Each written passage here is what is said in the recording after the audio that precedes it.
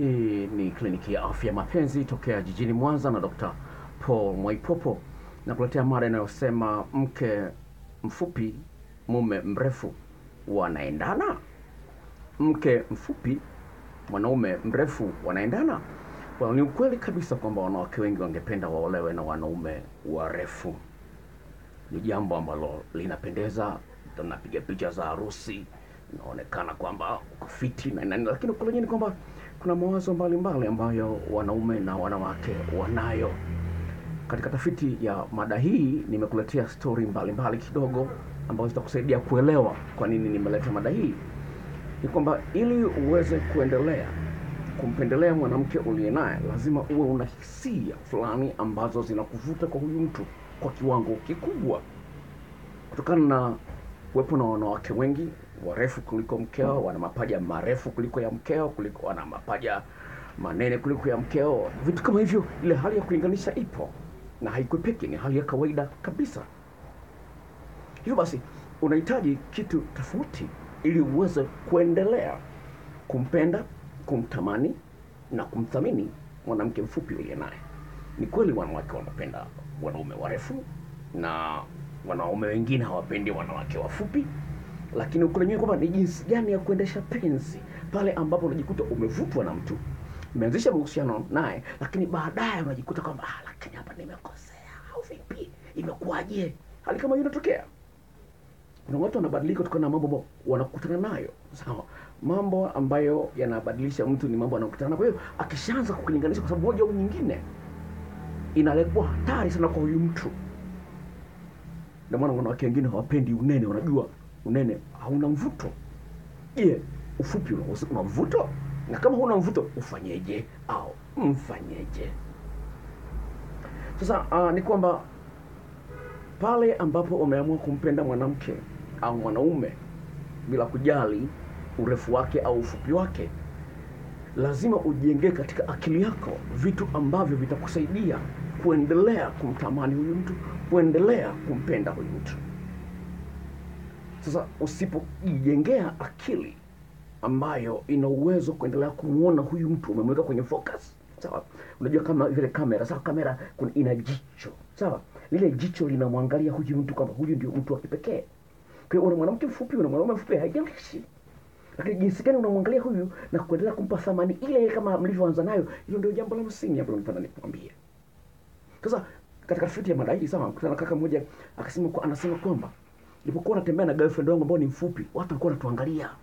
Wanaangalia ile tofauti iliyopo ya kimo kati yangu na yeye. Najua wanasema vibaya, lakini nampenda huyu mwanamke. Hiyo ni statement nzuri sana, sawa? Lakini cha msingi ni kwamba kama vile ninavyowaambia watu wengine, wewe una miaka 50 unataka kuwa binti wa miaka 25, sawa? Huyu mwanamke anaiona tofauti ya umri, lakini jinsi gani kwenye akili yake ataifuta hiyo tofauti, akaangalia mapenzi, akafocus kwenye mapenzi unayompa. Hilo ndio jambo la msingi, focus. Ukifocus, kaanza kufocus watu wanasema nini, unapoteza mwelekeo. Kwa sababu unasikiliza maneno ya watu, unapoteza mwelekeo, sawa? Sasa hilo ni jambo la msingi kuliangalia sana. Lakini pale ambapo mnaweza kupendana na kuonyesha mnajaliana, nitakuonyesha vitu ambavyo watu wengine wamevizungumza hapa katika tafiti ya mada hii. Lakini cha msingi, kaka mmoja akasema kwamba nampenda girlfriend wangu, lakini napata shida kidogo tu pale ambapo nataka tupige picha ya selfie. Yani mna picha mna simu yenu, sawa? Okay, mna simu yenu hii pap, sawa, mtaka mjipige, sawa, mtaka mjipige, sawa. Sasa pale sasa, kwa sababu yeye ni mfupi, lazima mwanaume iname, sawa. Akasema kwamba shida inatokea tu pale tunapotaka kupiga selfie, kujipiga picha sisi wenyewe. Mimi nimekaa, kama unaona picha yangu pale nyuma na mke wangu tumekaa pale, sawa, tukiamua kujipiga picha pale, ina kidogo inata shida kidogo kama mtu ni mfupi. Kwa hiyo yapasa mkae kwenye gogo au nini.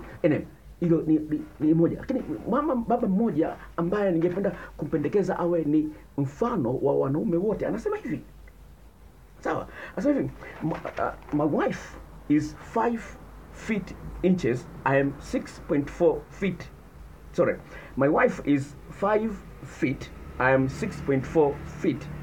She jumps into my arms, wraps her legs around my waist, and we are face to face.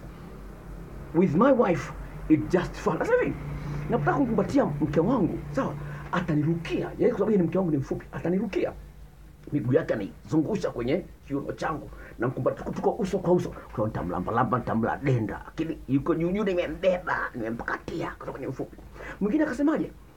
Pale ambapo unataka kunibusu au kunikumbatia, basi jitahidi, sawa, simamia vidole vyako vya miguu, tusiinue. Wengine of course wanavaa viatu vifupi, sawa, wanavaa viatu virefu ili wafiche ufupi wao. Kwa hiyo lazima utumie mbinu fulani za kumsaidia, sababu mara nyingine anaweza asikwambie kwamba anajisikia vibaya kuinama kukubusu au kukumbatia, vitu kama hivyo anaweza sikwambia, lakini cha msingi ni jinsi gani. Lakini kuna kitu kimoja ambacho nataka nimalizie kwacho, ambacho tumekifanyia kazi, sawa.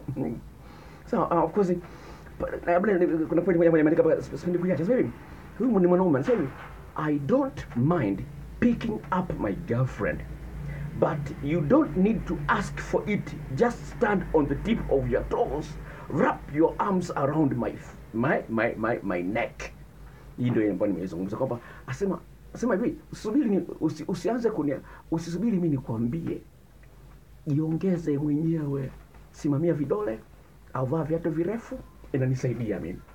Sitegemea kwamba nitakwambia kila kitu. Lakini katika tendo la ndoa ndio inaleta shida zaidi. Katika tafiti ya mada hii kaka mmoja akasemaje? Sex can be weighed. You have got really position yourself the right way. Sasa hii inaiandalia video clip maalum jinsi gani ya kufanya mapenzi na mwanamke mfupi. So, hii ni video clip ambayo kwa nitakuuzia. Utaona mwanamke mfupi na mwanaume mrefu wanavyofanya mapenzi.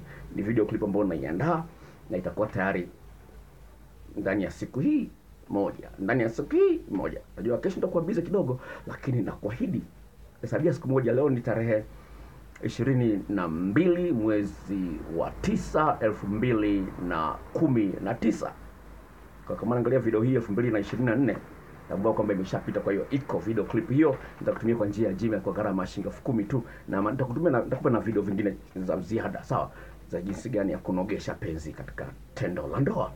Hii ni kliniki ya afya mapenzi. Ukitaka kuwasiliana na mimi, namba yangu ya simu ni hii ifuatayo: 0754 03 99 94. Nitarudia 0754 03 99 94. Nitakuandikia hapo chini mtazamaji, ili uweze kujifunza mambo mengi sana. Usikae kimya, jisajili. Kama unaangalia video hii kwa mara ya kwanza, jisajili uweze kuwa mwanachama wa video hii, na video zaidi ya 500 kwenye channel hii. Ziangalie, unajifunza mambo mengi. Chukua jina ambalo linabeba channel hii, Paul Mwaipopo, liandike kwenye search box pale, bofya, utaweza kujifunza mambo mengi matamu, na Mungu akubariki.